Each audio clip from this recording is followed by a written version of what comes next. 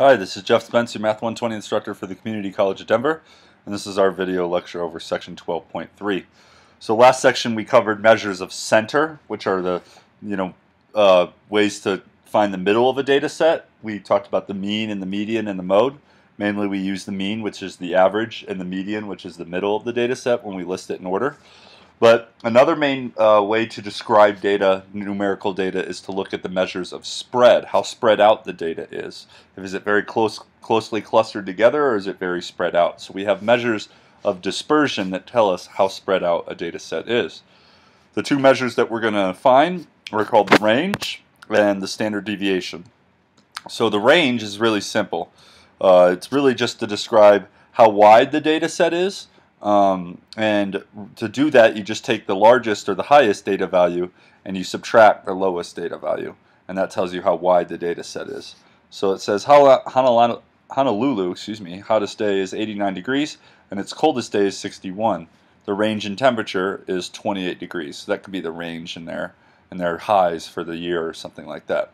And so the range of temperatures would be 28 degrees, which isn't that great. But Honolulu is pretty close to the equator, so not a big range in temperatures. Another one, it says figure shows the age of the 5 oldest U.S. presidents at the start of their U.S. term. Find the age range for the 5 oldest U.S. presidents. So Reagan was 69, Taylor was 64. The high value minus the low value is 5 years. So there's a range of 5 years for the oldest presidents. Okay, now we're going to take those 5 ages, 69, 68, 65, 64, 64, and prepare you to do a little prep to teach you about how to compute the standard deviation. So we're going to learn about what's called a deviation first, because the term that the thing that we're going to find is called the standard deviation, and we're going to learn about what a deviation is. So let's say we have these 5 data values and we were to compute the mean of those 5 data values, or the average. So we add them all up, divide by 5. The average age of these 5 oldest presidents is 66.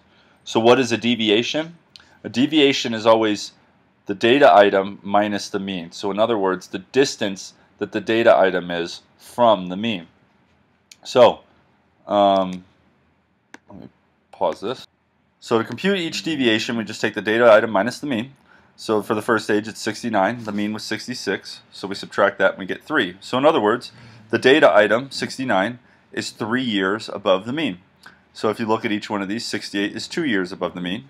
65 has a deviation of -1, which means that 65 is 1 year below the mean. So negative deviations mean below the mean, and positive deviations mean above the mean. And you'll see that when we add the deviations, 3 plus 2 is 5, and -1 plus -2 plus -2 is -5. The positive deviations and the negative deviations always cancel, and the sum of the deviations is always 0. So that's a little bit of a problem for the standard deviation, and we'll see that when we compute it in the formula. So here's the formula. Ultimately, it's this formula at the end, but it shows you step by step. So the first thing when computing the standard deviation is you need to find the mean of the data items. So once you find that, then you can find the deviation, which is always the data item minus the mean. Once we do that, since the deviations cancel each other, we need to square all the deviations, and that's what we do. The next step is to add all those deviations up.